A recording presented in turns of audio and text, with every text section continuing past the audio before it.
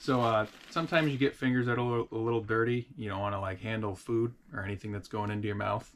So it's best to have a strategy to get to the snacks that you want to get to. And I think I've got a tried and true strategy for getting a Dunster donut out of here. If you like Mrs. Dunster's, not a sponsor. Criminal if you call don't. Dunsters. Or don't really, because we're both pretty. That's a problem. It could be a problem. Yeah. You single out on the one that you want. That's a good looking one right there. And you take it out in the most disturbing and uncomfortable way possible. You just slide it on out of the bag. Right into the old grocery hole.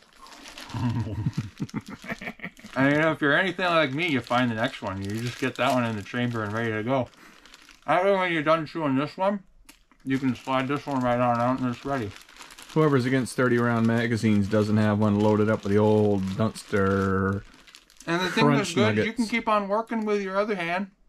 I got one hand for donuts, one hand for wrenching.